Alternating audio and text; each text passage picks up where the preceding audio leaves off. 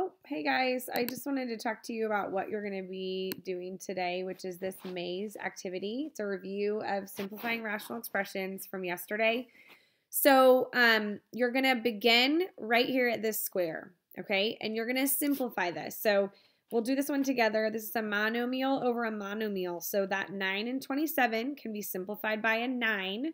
So that would be a 1 on top and a 3 on bottom.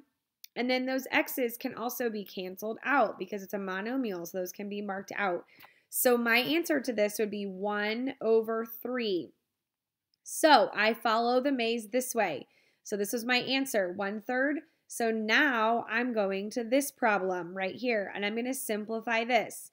And this answer is either going to be 2x over 3 or 3x over 4. And I'm going to follow the path whichever way it takes me. So if I do not get one of these two answers, then I know that I did something wrong. So if we do this one, these are both monomials. 18 and 24 can be simplified by a 3, right? So then I would have 6 over 4.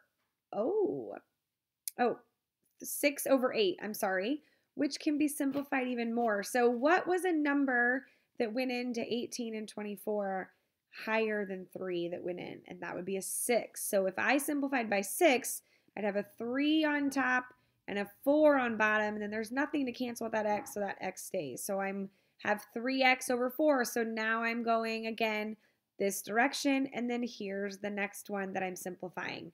So you're going to follow this maze through, and the end will be down here. You should not have to be doing every single problem. So follow the maze, follow that path.